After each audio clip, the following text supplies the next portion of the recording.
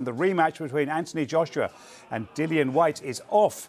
It's been reported that Whyte has returned adverse analytical findings as part of a random anti-doping protocol. The fight was due to take place next Saturday night. A statement from Matchroom has confirmed the fight is off.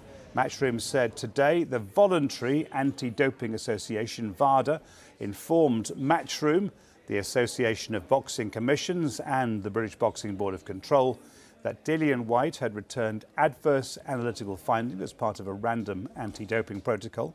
In the light of this news, the fight will be cancelled and a full investigation will be conducted. Further information on the event will follow. That from Matchroom a couple of minutes ago.